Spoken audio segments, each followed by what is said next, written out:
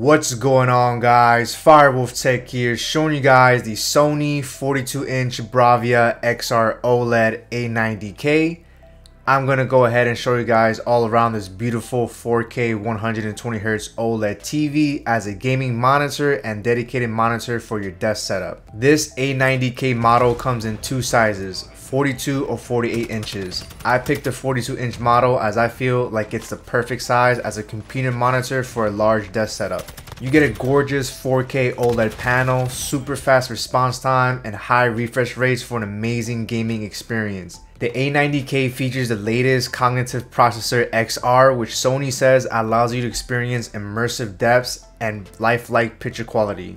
Yes, this is a smart TV, so it will come with Android TV OS, with a whole bunch of features that I will personally won't be using since it will be connected to my PC. I personally love how well it flows mounted on a monitor desk arm, so I will be showing you guys how to mount it on a desk arm, so stay tuned. For now, let's dive into this unboxing experience of the 42-inch Sony A90K. I appreciate how well packaged the A90K was. Now I gotta say, this TV itself is on the heavy side. Without the stand, we're looking at about almost 30 pounds. And with the stand, you're looking at about 36 pounds. So it's definitely on the heavy side. I mean, compared to the LG C3 that I did earlier, it's definitely a lot heavier than that.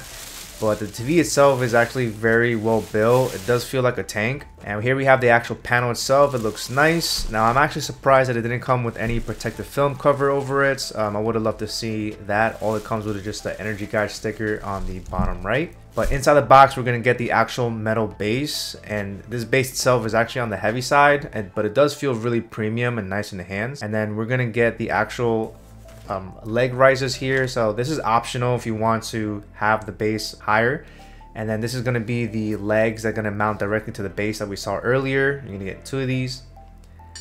And then we're going to get some back panel covers. Now this is going to be for the side, and then we're going to have it for the back since you have inputs on the side and the back.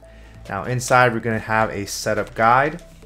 And then we're also going to have the actual remote here, which I think looks really nice. I love that brushed aluminum look on the actual control.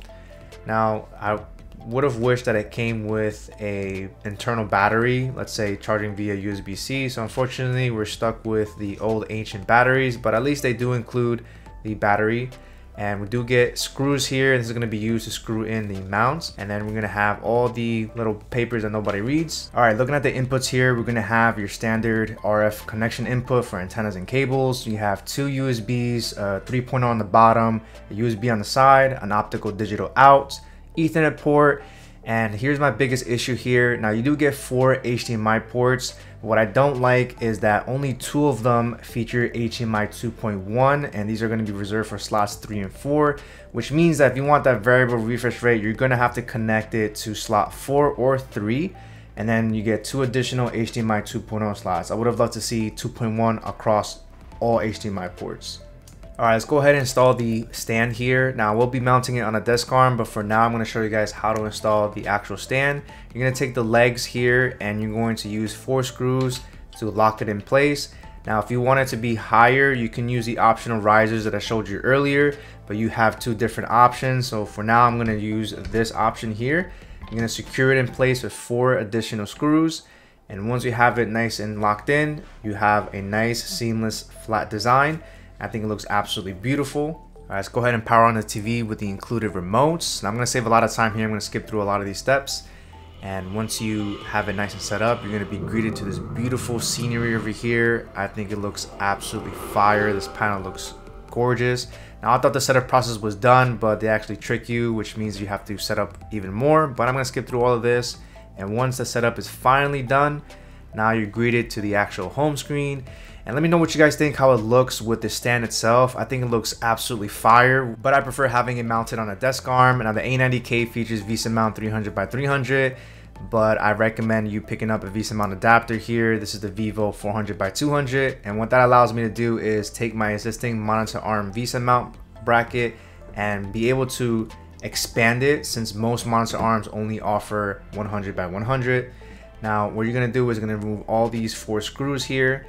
And once you remove all 4 screws, we're going to use the included spacers in the Vivo kit.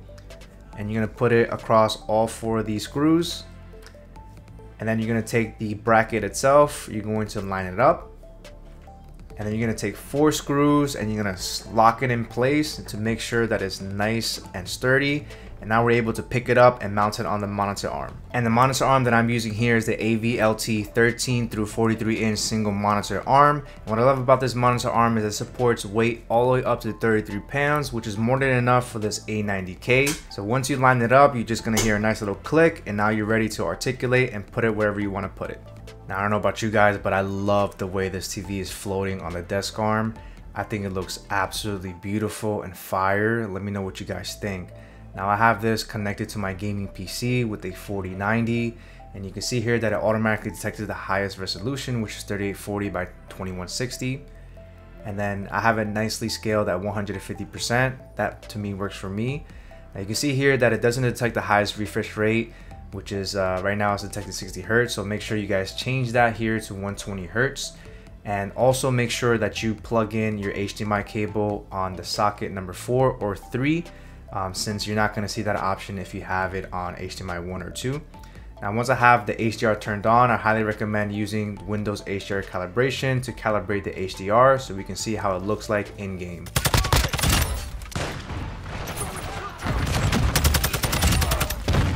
I'm running Modern Warfare on the highest settings, and when you combine Sony's 120Hz refresh rate and an RTX 4090 graphics card, it makes gameplay run super smooth while keeping high fidelity. The HDR on the A90K really helps keeping everything lit up since OLED by nature are not as bright.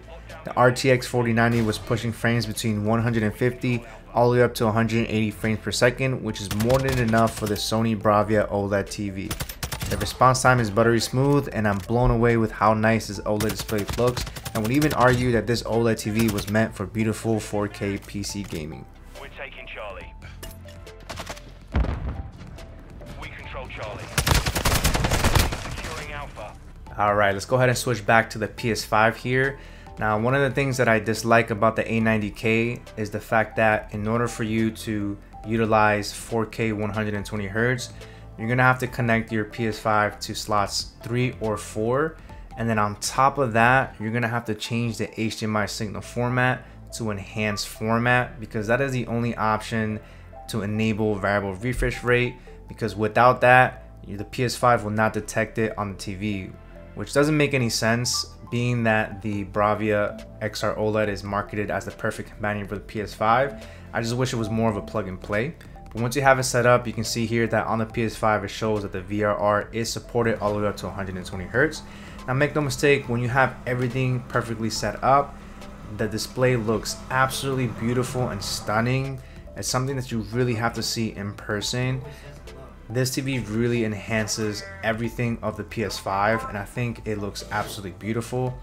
I appreciate the quality of the speakers on this TV. I think they sound really nice, and since I'm going to be using this more as a PC monitor on a desk, I'm pretty satisfied with the quality of it, which means I don't really need to invest in really nice PC speakers.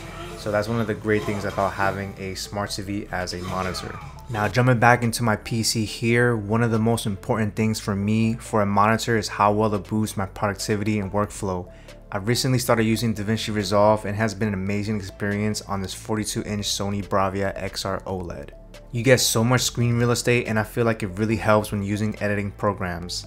I have it scaled at 150%, which for me personally works very well and makes reading even the smallest details like text look nice and sharp. The screen is very glossy, and since this display isn't bright to begin with, it will suffer a lot if you have direct sunlight. So I highly recommend using blackout curtains if your room gets a lot of sunlight. The 42-inch A90K retails for $1,399, and you may find a great deal now since this TV has been out for a while. It's not cheap, but when you're in this price range, you're looking for a great 4K OLED display, and the A90K does not disappoint. It's no wonder why you see a lot of people choosing an OLED TV as a monitor. It really works well. The only thing that's annoying is having to power on the TV manually, since it won't automatically power on with PC. I also didn't like the fact that only 2 HDMI ports offers HDMI 2.1. If you're not planning to connect many high-end devices, then you should be fine. You're still getting a crazy fast response time, a sturdy and slim display, a respectable 120Hz refresh rate, and a beautiful 4K OLED panel. For next gen consoles, I was really blown away with the HDR experience, and it really takes advantage of the PS5, and I will be certain that the Series X will see a similar experience. What surprises me the most about this TV is how well you can integrate this on your desk setup without sacrificing a lot of features. I think 120Hz is perfect for 4K gaming, and as long as you have a strong graphics card to push those frames, the Sony A90K is a solid choice. The speakers on this TV are good enough to not rely on having to use external speakers. For those that worry about burn-in, Sony really has a lot of built-in features to help prevent that from happening. And besides, OLED technology has been out for a very long time, so I wouldn't worry too much about it. All in all guys, the A90K did not disappoint, and I would highly recommend this if you're looking for an OLED 4K monitor that does HDR right and is great for both work and play. If you guys enjoyed this video, please like and subscribe.